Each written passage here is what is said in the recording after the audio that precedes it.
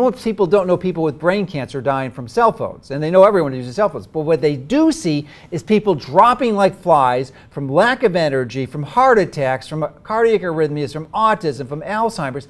This they see. So they have to understand it's not just the brain cancer, it's everything else.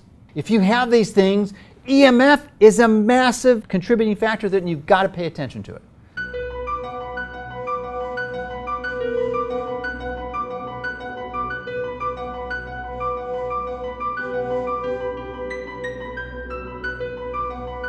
And what I did was I reviewed a whole bunch of studies on various kinds of EMF exposures, each of them showing neuropsychiatric effects.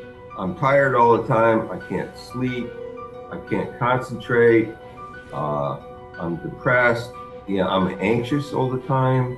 All the things, my memory doesn't work well anymore. Sure. All the things everybody's complaining about. We know all those things are caused by EMF exposure.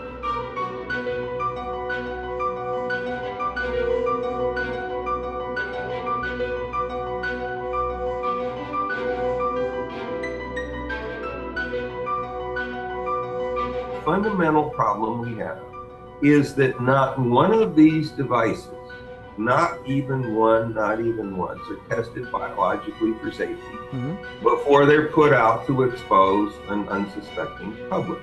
This industry, the telecommunications industry, is well funded, and perhaps maybe even more well funded than the pharmaceutical industry, and do a very, very effective job of lobbying federal legislators and connecting with the media to give them disinformation that only supports their position. Any research that comes up with opposing views is discredited and they're defunded.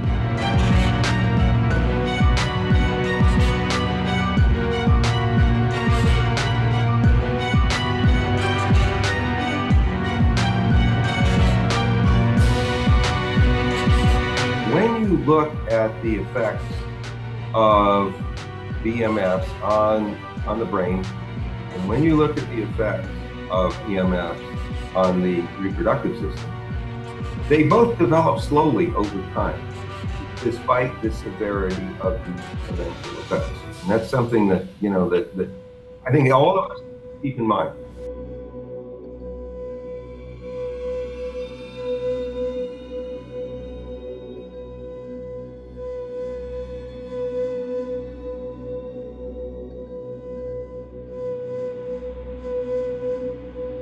Yes, you should lower your exposure, get a meter, measure it, lower it as much as possible, but you also want to live a healthy lifestyle. By doing that, you'll actually improve your ability to withstand the damage from it.